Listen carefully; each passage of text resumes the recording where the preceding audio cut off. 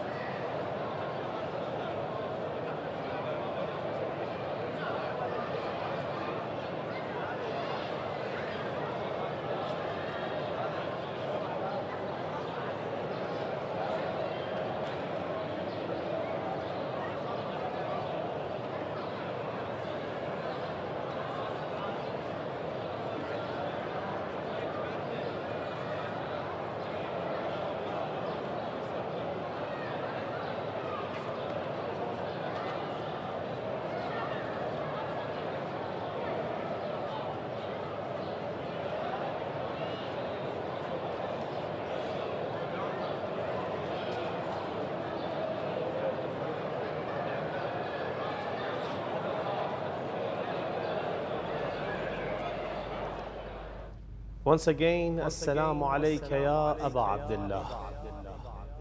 I think that I have got an echo into my ear, so I hope if the control room just can check it.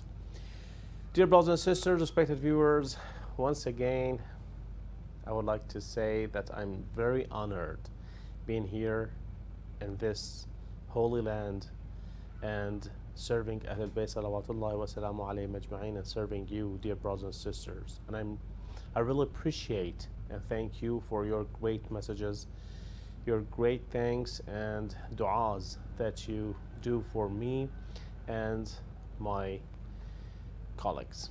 Inshallah, one day we can have you here in Karbala and all together perform ziyarah of Imam Hussein alayhi salam and go to the holy shrine of Imam Hussein alayhi salam. As you know, in these nights we are used to talking about the greatness of Ahlul Bayt salawatullahi wa salamu alayhim ajma'in, but what we are talking about is not what we are thinking, and it's not the source of what we are talking about is not just our imagination.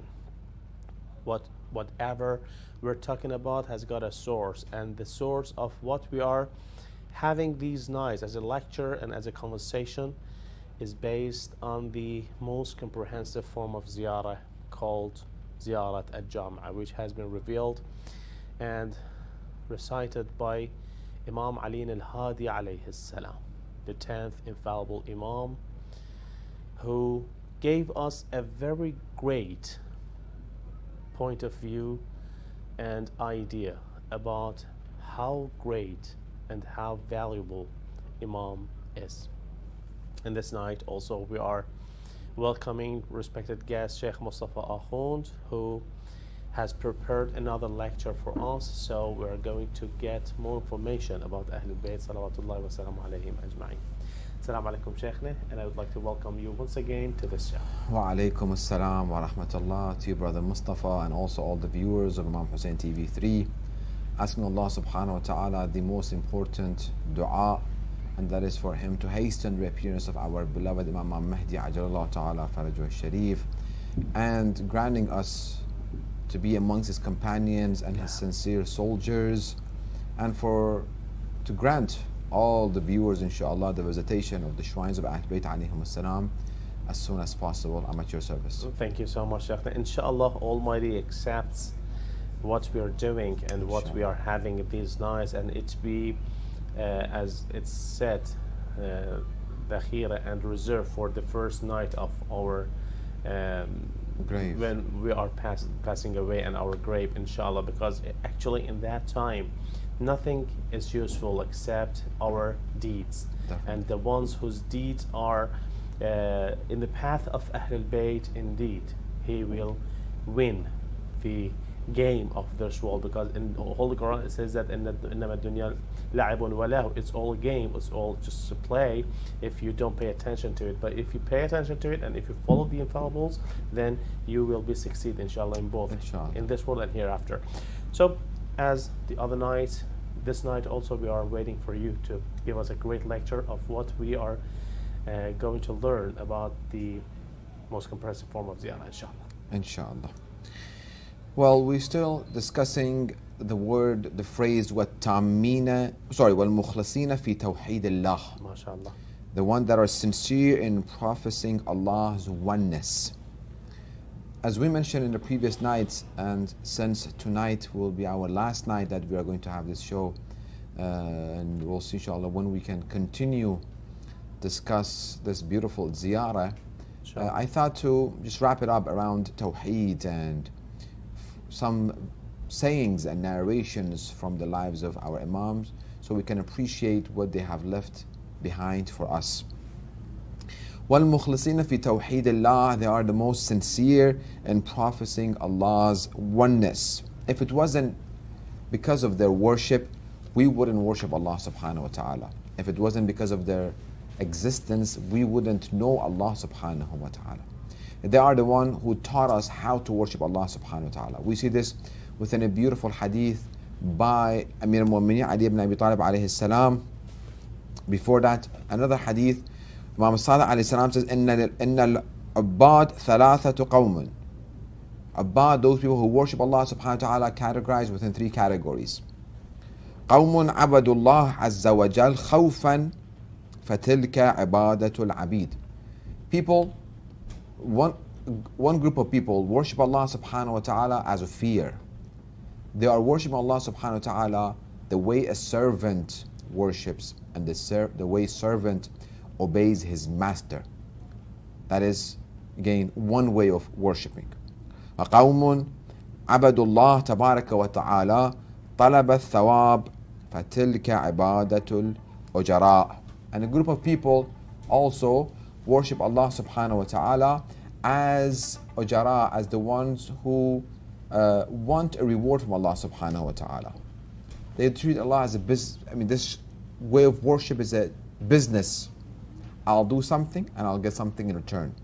So the beginning, the first, was when they are afraid of their master, slave. The second way of worshiping Allah subhanahu wa ta'ala is that I'll do something and I'm doing it for a reward. That's a business. It's a give and take. وقوم عبدوا الله عز وجل حبا له فتلك عبادة الأحرار وهي أفضل العبادة. The first two way of worshiping Allah subhanahu wa ta'ala, it is way of worshiping. But the third one is the best. How? Those who worship Allah subhanahu wa ta'ala because they fall in love with Allah subhanahu wa ta'ala. That's the way a free man will worship Allah subhanahu wa ta'ala. Imam says this third one is the best way of worshiping Allah subhanahu wa ta'ala. وَهِيَ أَفْضَلُ الْعِبَادَةِ. So Imams of Ahlul Bayt alayhim salam, again, they are teaching us how to worship Allah subhanahu wa ta'ala. In another hadith, as we were about to discuss it, قال علي عليه السلام ما عبدتك خوفا من نارك. O Allah, I did not worship you because of fear of your hellfire. ولا شوقا إلى جنتك. And I'm not worshiping you because I want to get your heaven and get a reward. بل وجدتك أهلا لعبادتك فعبدتك. I saw you to be worthy of worshiping you, and I worshipped you.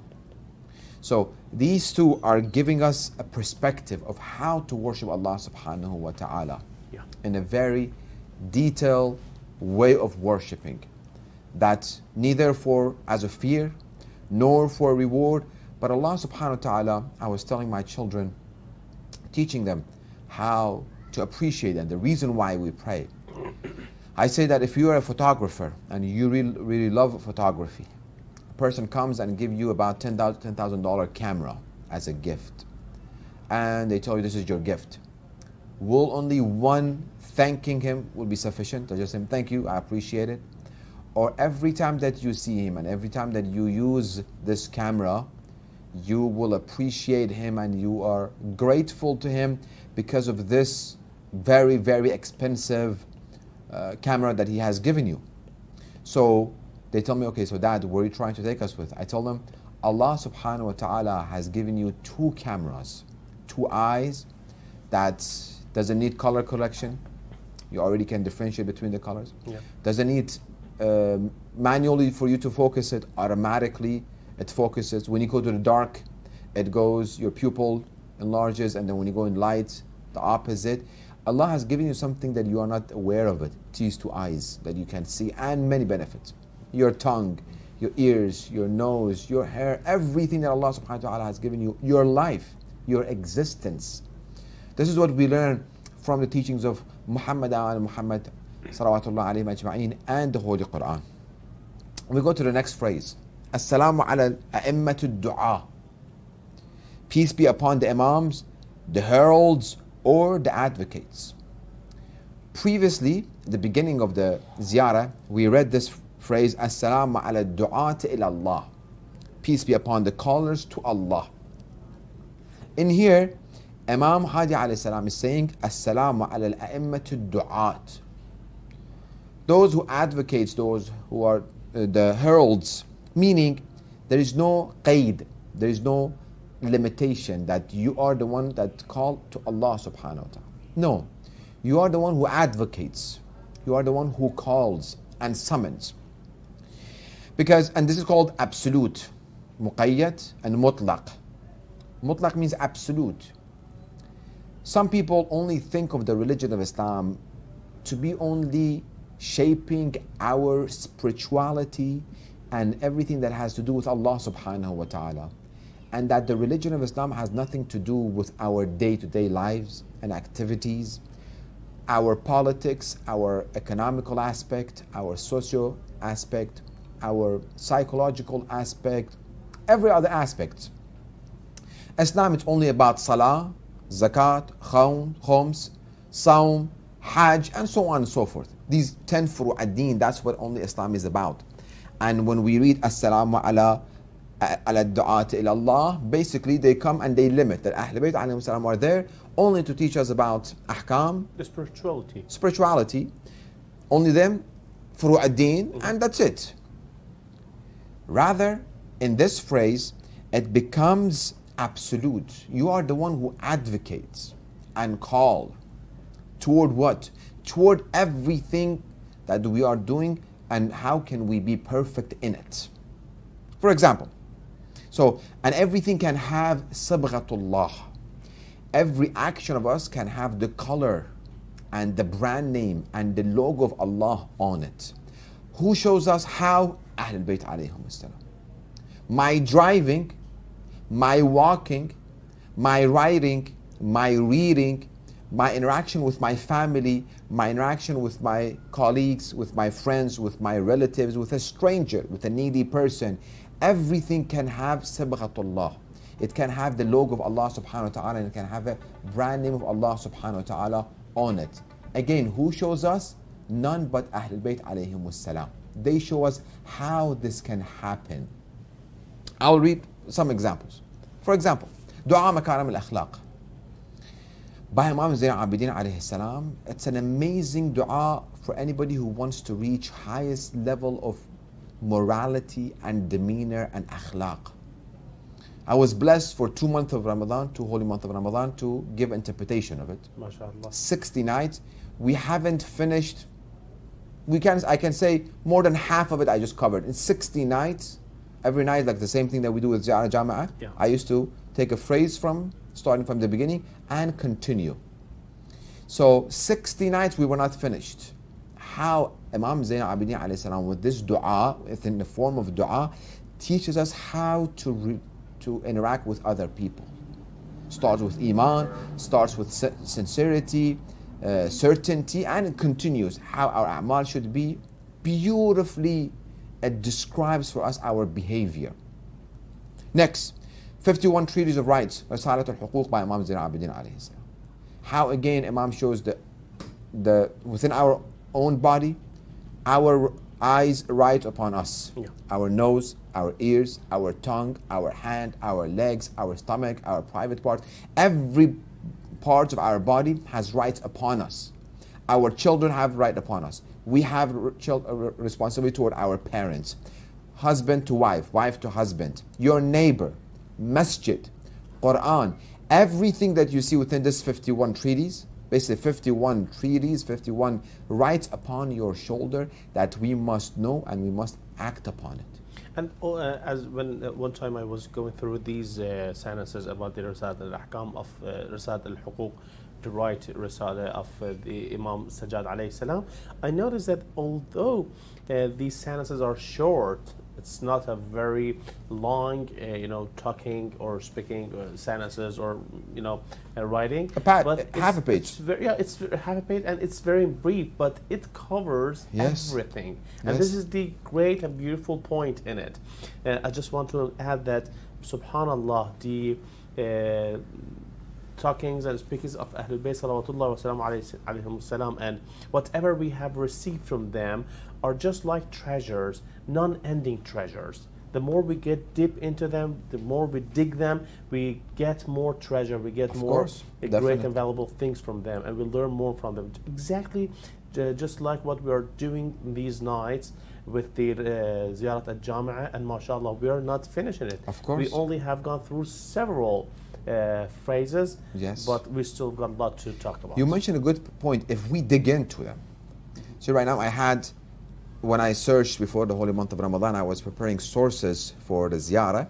I read about 5 sources that I have, that I use, and the Holy Quran, and the interpreters of Ziyarah Al Jamiah Alkabirah, and then I come up with the lecture. Then I kept searching. There are another 10 interpretations, and each one of these 5 that I read, each one of them have different taste, different perspective that they see the phrase. Some of them are touching the surface of the Ziyarah Al Jamiah Alkabirah. Some of them they go, some were deeper, some go much, much deeper. Then I see how much, again, words of Imam can have meanings, and we can drive from them benefits, and as you mentioned, gems that can benefit us. But if I go to a mountain, not knowing, not having the tools to dig in and take gold out, I just go and I just climb the mountain and I come down, and that's how much benefit I get. But if I have enough tools, if I have the right tools, and I can identify where the golds are, dig, get golds, I will benefit more from just climbing the mountain and coming down. Yeah, definitely. So treat is right. I gave example of it, that Imam Ziyad Abidin says that you should treat your wife the way akrimha, honor her. Group of people ask me, what does Imam mean? I say, treat her as a guest. A husband must treat his wife as a guest, because the guest, we honor them. Akram, when we akram al-ulama, honor the ulama, the scholars. Akram, honor X, Y, Z. So Imam says, you as a husband, you have to honor her. How? So they say, okay, make it more tangible. I say, for example, when a guest comes to your house, do you tell the guest to go wash the dishes? No. Definitely not. Do you tell them to pick up after themselves? No. You serve them. If a husband has this mindset, same thing for the wife. If she has this mindset, the word divorce won't have any more meaning in this kind of relationship. Definitely. It doesn't exist in this dictionary for these couples when they both honor one another and treat one another with honor and dignity. Again, we can go, Risalat al-Huquq needs, each of those treaties needs 1 month. So 51 month of Ramadan, or inshallah, we need to discuss about that. I'm just giving some points about it.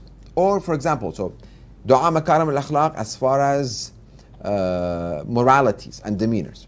Risalat al-Huquq, rights and responsibilities. We come Malik al-Ashtar. They are real, I'm sorry, Sheikh, they are really treasures. I really hope, and inshallah, maybe we can speak with the management of Imam Hussein TV channel so we can continue this kind of meetings and discussions, inshallah, here in this land of Karbala. And if you're ready here in Karbala, although I know that you are, you have to go to the US and sometimes you come back. If it's okay with you, even though we can have Skype connections or talking, so we can continue these great conversations, inshallah. So we, first of all, I just like to have more information about these great things for myself, and then I'm sure that the respected viewers also would like to know more about these great things that have been taught about by Ahlul Bayt sallallahu alayhi wa sallam. There is a discussion, and inshallah we might continue with the Ziyarah Al Jamiah Alkabirah every Thursday night, inshallah. We have a discussion, we'll see if Ahlul Bayt alayhi salam bless us and give us tawfiq. We might continue that every Thursday night, so we can inshallah, after a year or two, we can finish this ziyarah, inshallah. That's a great honor. Another example that Ahlul Bayt alayhi salam, they are ad-du'at, a'immatul du'at. They are the heralds, they are the advocates, not necessarily only just come pray. We go to them when we need to know how to pray. We need to go to them when we need to fast. We need to go, and unfortunately we see this within our society.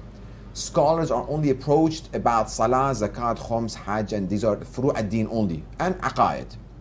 But when we see the scholars' responsibility are to teach and educate people about morality, about demeanors, about the rights of 51 rights of Imam Zain al-Abidin, letter of Imam Ali alayhi salam to Malik al-Ashtar, how to govern.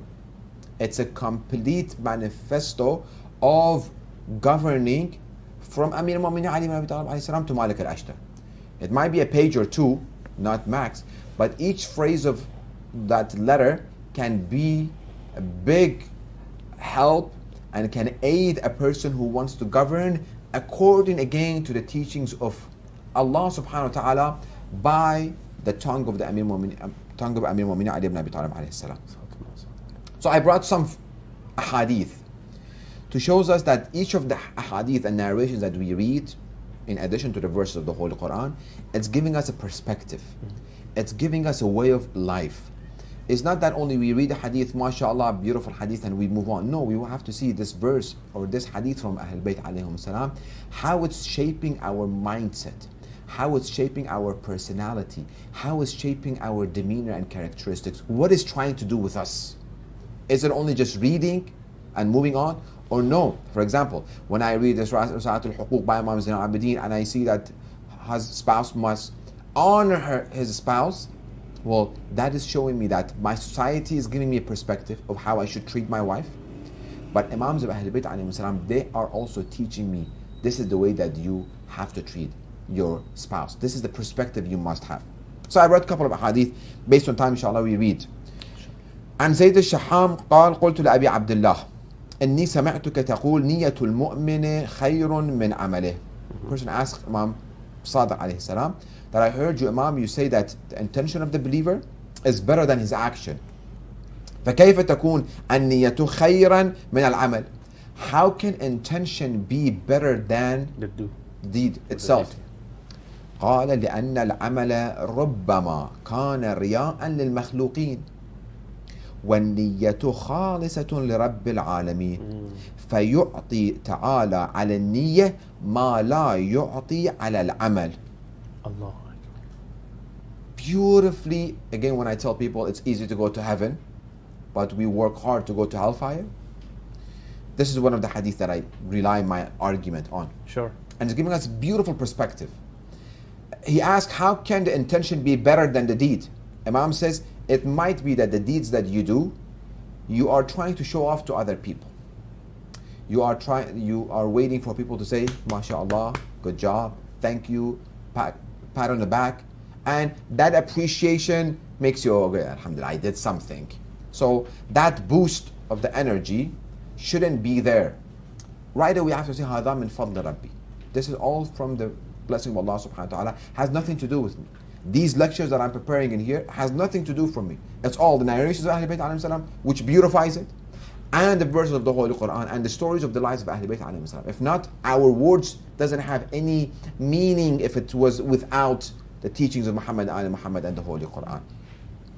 So that gives us a perspective. Meaning what? Even though if I don't have money to give, let me make intention. Yeah. That when I see a needy person, I have a little bit, maybe I have $1. Let me just give that $1. Mm-hmm.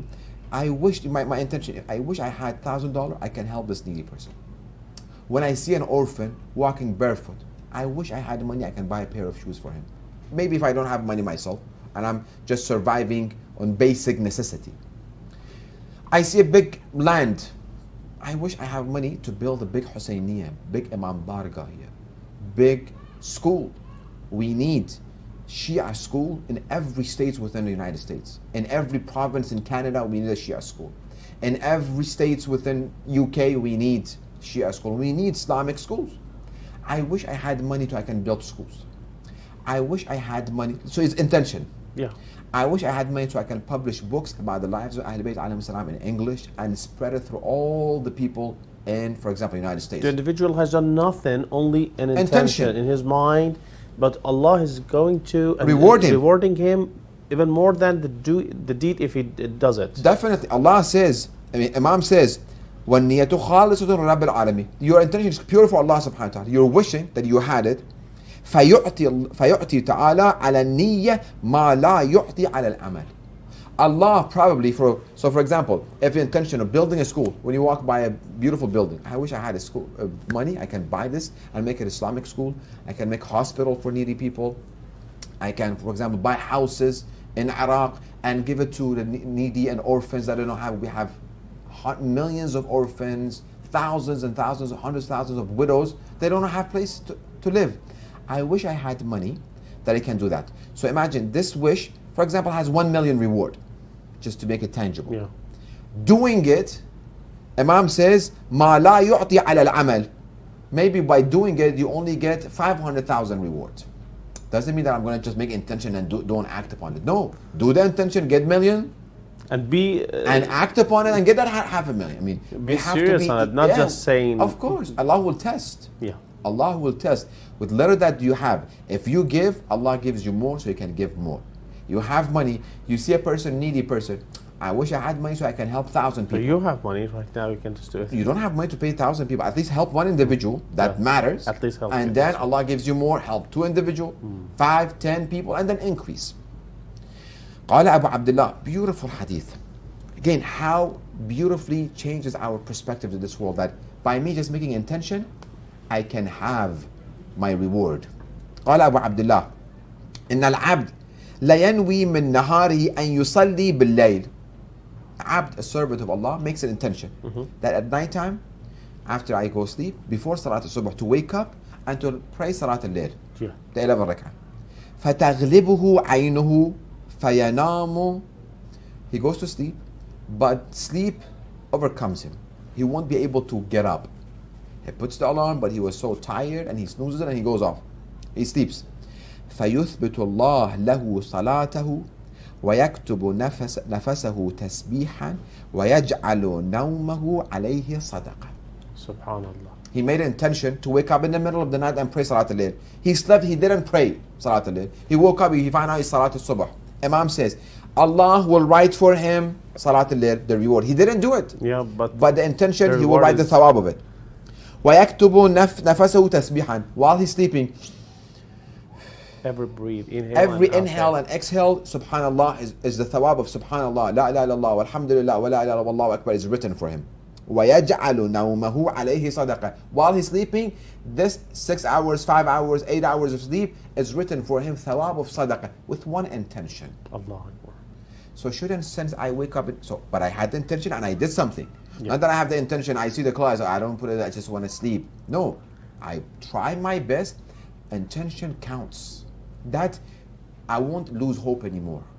That okay, I was trying to do good, but I didn't get it. You just made the intention. Allah gave you the reward. That's it. Work, strive. If you were not able to fulfill it, Allah gave you the reward completely. So action plan will be, all of us, let me just make intention. Wow. I want to be one of the companions of Imam al-Mahdi ajalallahu ta'ala farj al-sharif. 313. That's the intention. Number 1.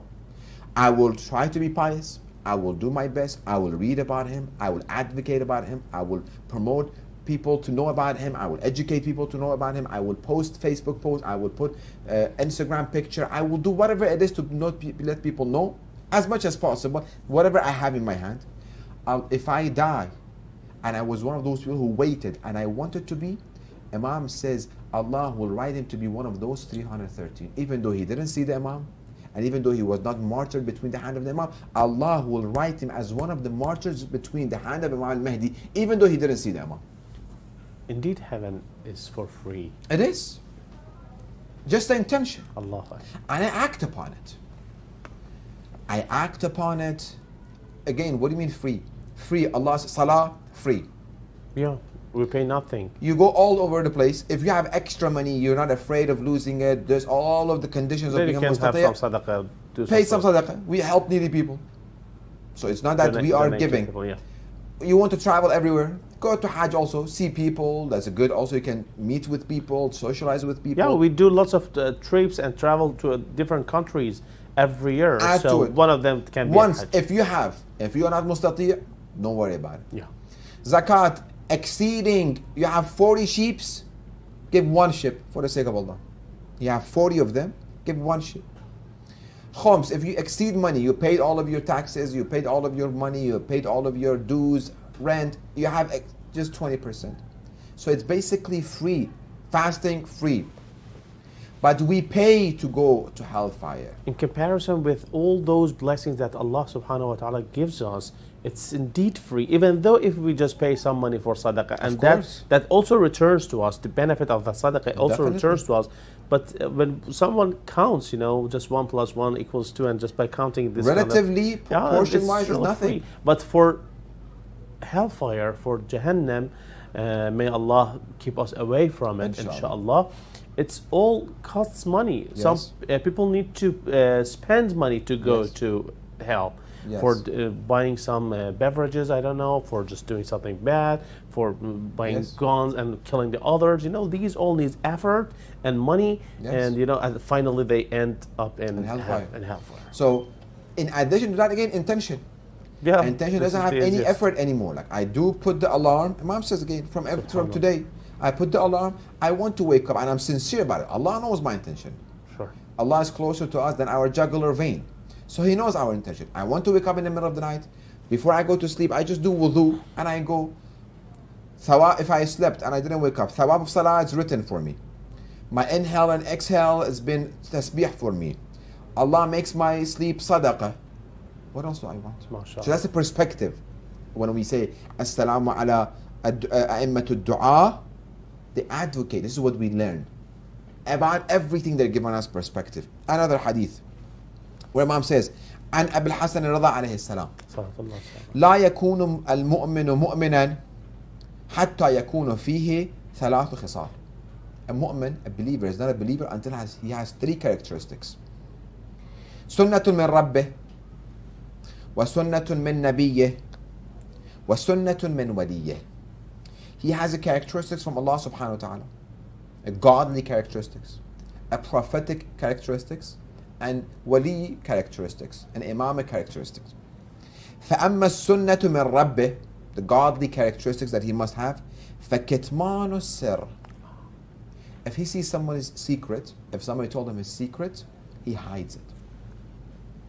وأما السنة من نبيه فمداراة الناس. He deals with people with forbearance. He tries to bring people together. He forgives people. He tries to always be that lenient person that he goes with everybody, is satisfied and happy, and he tries to work with people. وأما السنة من وليه فالصبر في البأساء والضراء. And a characteristics from Imam that we have to learn, being patient at the time of difficulties and challenge and tributes. Allahu Akbar. And we really see that during the precious life of Ahlul Bayt salawatullahi wa salamu alayhim ajma'in, they really bear lots of hardships, lots of tortures, True. and those bad behaviors from the enemies of Allah subhanahu wa ta'ala toward them, and they all just waited in sake of Allah. They bared it, they just said وَمَا أَمْرِ إِلَّا لِلَّهِ subhanahu wa ta'ala, and this way they taught us how to be calm and satisfied by Allah's satisfaction whatever happens to us. True. And we see each of the Imams, what they went through. That's a very beautiful example for us. I have more hadith. I don't know. We have time. I have 5-6 more hadith, but I don't think we have have. time. I think that we've got 4 minutes. Okay, minutes good. left. Yeah. This hadith, all of them, each one of them are beautiful. قال أمير المؤمنين علي بن أبي طالب عليه السلام من كثر كلامه كثر خطأه. Anybody who speaks a lot, his mistakes will increase. Sure. ومن كثر خطأه قل حياؤه. Anybody whose mistakes increases, his modesty decreases. ومن قل حياؤه قل ورعه. Whose his modesty decreases, his piety also decreases. ومن قل ورعه مات قلبه. Allah. Whose piety decreases, his heart dies. ومن مات قلبه دخل النار. And anybody whose heart dies, he will enter hellfire. Why? Again, perspective. My heart dies. Allah sends signals, I don't see it. Basically, this mirror that's supposed to reflect the light of Allah subhanahu wa ta'ala is completely dark and blackened. How did it get to this place? Perspective. Let's talk. There is a hadith, at least I can bring 35 to 40 hadith about speaking little, as much as needed. And we see within the lives of the Imam, short, sweet, simple. Sharon, does it apply to our daily life? Everywhere. Or it's about talking about the religious things, that something that we don't have any idea about it, and we just open our mouths and talk about it. Everything. Man kathura kalamuhu. In everything. If it's something that benefits me or benefits the one audience, well, good. I'm giving lecture 45 minutes. Yeah. But after the lectures, we're sitting home, we're just talking with friends, let's just chit chat. Let's just get together and just have a coffee. Okay, when we have a coffee, good. But we talk. A good conversation will last 10, 15, 20 minutes. We have some good things to say, Yeah. either business Some or news family and those issues. things, yeah. After that, gossip comes in the middle, accusation comes in the middle, and increases. So a lot of things, haram comes, but we don't have nothing else to say. Yeah. So Imam says, speak less, your Reduce. modesty won't decrease, your piety won't decrease, your heart won't die, and you will end up in heaven. Why just keep talking and just for sake of conversation? There's more hadith we need, inshallah. Thank you so much, Sheikh. That was great, and I'm really thankful, first of all, to Allah subhanahu wa ta'ala, and then to Imam Hussein alayhi salam, Abu Abdullah Hussein alayhi salam, as for his hospitality, for being next to the holy son of Imam Hussein alayhi salam. I'm definitely sure that being in this great place, it lets us be able and energetic to talk about Ahlul Bayt and these great things.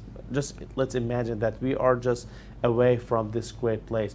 Maybe we can also talk about Ahlul Bayt, but being next to the holy son of Imam Hussein alayhi salam, this means a lot. And finally, I would like to thank you, Sheikh. Thank you. During this great month, you honor. gave us great lectures. You talked about the great and precious and valuable phrases. Thank you so much. And inshallah, may Allah subhanahu wa ta'ala bless you with this great service that you are, I'm sure that you're honored with it, that you are serving Ahlul Bayt salawatullah wa salamu alayhim ajma'in. And inshallah, Allah increases the amount of blessings that you are honored with, inshallah. Thanks, Imam Hussein TV3, which gave me this opportunity, and thank you for hosting us. May Allah bless you and bless all the people who are watching us, who sponsor the programs and who donate and who bear with us for a whole month. Thank you. Inshallah, in the next days, as you said, maybe on Thursdays or maybe in another kind of schedule, you know, we can be, inshallah, at your service, and we continue this discussion, inshallah. Dear brothers and sisters, respected viewers, I'm really happy for serving you. You are my dear brothers and sisters, indeed. And you know that during the Welcome to Karbala live Ziyarah show, we have a lot to say. And we just perform Ziyarah and say salam to Imam Hussein alayhi salam, and I receive your beautiful messages, salams, du'as, salutations, and that is very great. That is very nice. Alhamdulillah that Allah subhanahu wa ta'ala has granted us this great opportunity of serving Ahlul Bayt salawatullah wa salamu alayhim ajma'in, and serving you, respected brothers and sisters, who deserve this.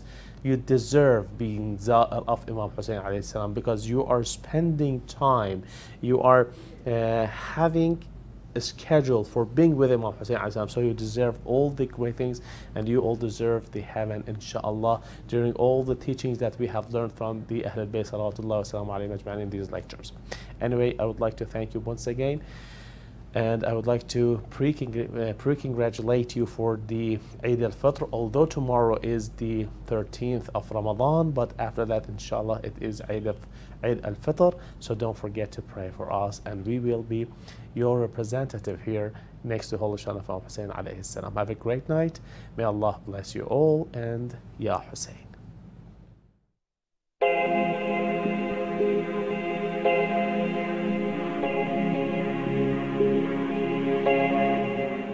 Mm-hmm.